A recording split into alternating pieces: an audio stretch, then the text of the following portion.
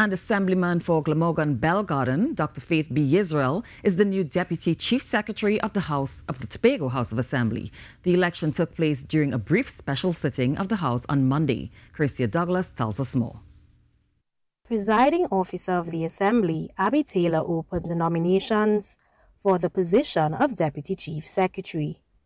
Chief Secretary Farley Augustine rose to his feet. I wish to nominate for the position of Deputy Chief Secretary, Assemblyman Dr. Faith B. Yisreal. The nomination was seconded by Assemblyman Megan Morrison. The presiding officer asked whether there were any other nominations.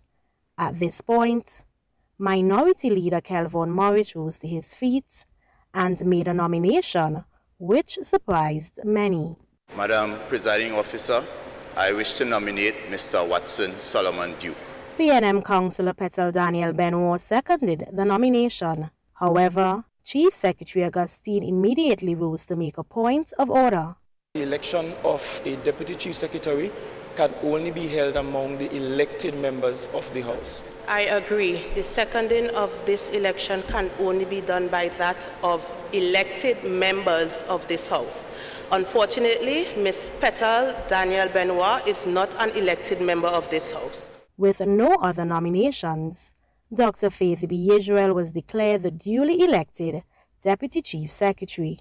Dr. B. Yisreal will retain her position as Secretary for Health, Wellness and Social Protection.